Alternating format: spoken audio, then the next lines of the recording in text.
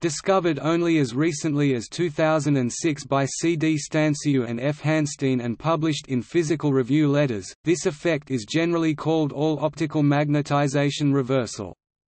This magnetization reversal technique refers to a method of reversing magnetization in a magnet simply by circularly polarized light and where the magnetization direction is controlled by the light helicity. In particular, the direction of the angular momentum of the photons would set the magnetization direction without the need of an external magnetic field. In fact, this process could be seen as similar to magnetization reversal by spin injection. See also spintronics.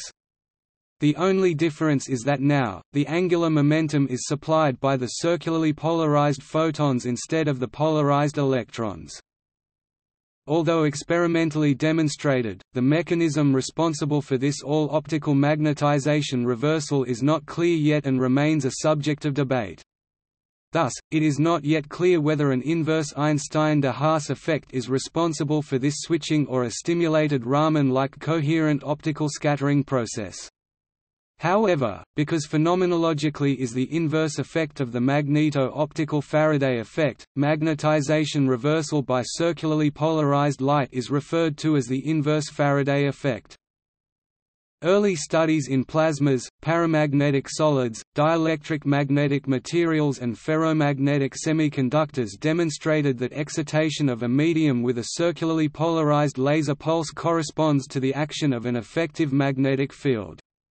Yet, before the experiments of Stanciu and Hanstein, all optical controllable magnetization reversal in a stable magnetic state was considered impossible. In quantum field theory and quantum chemistry, the effect where the angular momentum associated to the circular motion of the photons induces an angular momentum in the electrons is called photomagneton.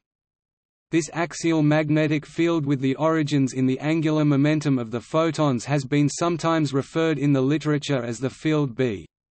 Magnetization reversal by circularly polarized light is the fastest known way to reverse magnetization, and therefore to store data. Magnetization reversal is induced on the femtosecond timescale, that translates to a potential of about 100 TBit/s data storage speeds.